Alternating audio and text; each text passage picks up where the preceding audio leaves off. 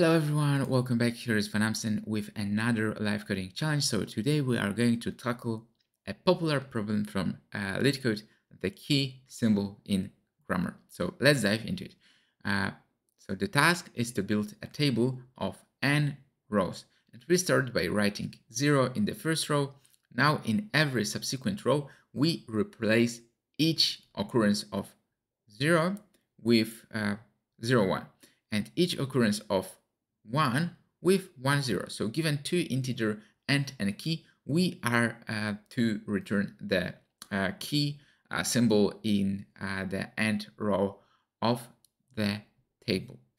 So for instance, if our n is 3, so n is 3, and yeah, let's say key will be 4. So the first row will be as follows. So first row will be just 0, and then second row will be 0, 1. And the third row will be 0, 1. So yeah, we're replacing 0 and 1, 0. So if n is 3, key is 4, what should be the output?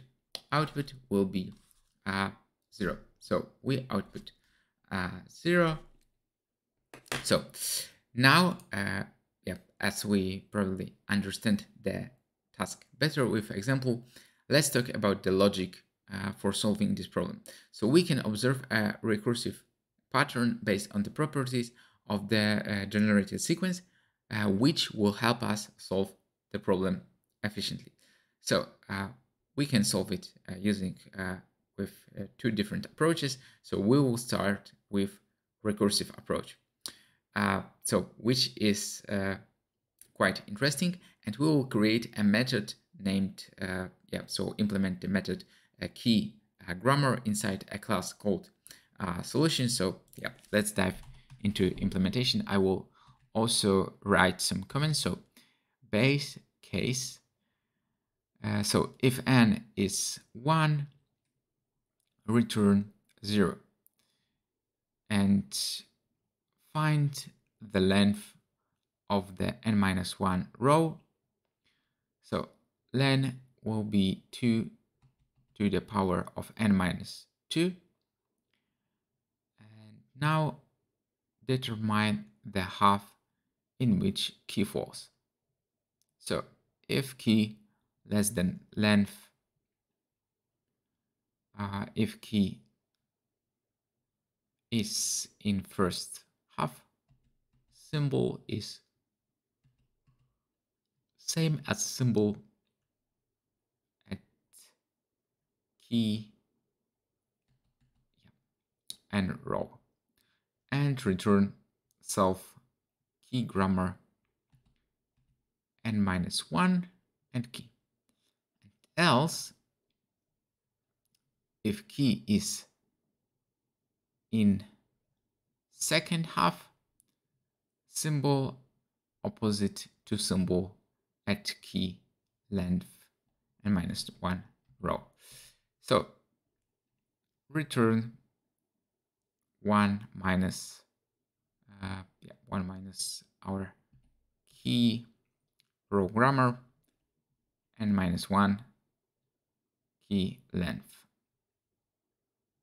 Okay, so this is the first approach using recursion.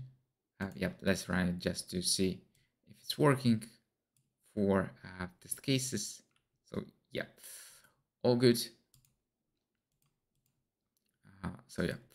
All working perfectly. So now, in this method, we have a base case. If n is 1, we return simply 0. Otherwise, we calculate the length of the nth row and check if key is in the first half or the second half of the row, and make recursive call accordingly until we get the solution. So let's submit it for unseen test cases to verify it's working. So yeah, all working perfectly, beating 97% with respect to memory, and also runtime 47 milliseconds, beating 64. So more or less runtimes are consistent, but I think I have a best runtime of about 32 milliseconds. So yeah, so let's clean it up. And now the second solution. So second solution is quite interesting. It's a bit count approach. So now let's move on more, let's say, optimized and concise approach using bitwise operation. So let's implement it. It will be return bin key -1 count 1 modulo 2. So yeah, just one line of code. So in this approach, we convert key -1 to its binary representation, count the number of 1 bits, and return the parity, even or odd nature of the count. So it's really quite tricky and interesting approach based on mathematical properties of this task. So yeah, as you can see, everything worked perfectly. So let's submit for unseen test cases and really concise one. And yeah, it took 44 milliseconds, beating 97 with respect to memory. Let's rerun it to double check. So yeah, probably differences between runtime, because basically both solutions should have quite similar. Yeah, so they have quite similar runtime, but basically the second should be faster. If we look at, for example, bigger numbers, because it doesn't use call stack. So basically, with respect to memory, it's constant memory time. And in the first approach, we had n complexity. So everything worked perfect, and yeah, so we have successfully solved key symbol in grammar problem using 2 different approach in Python.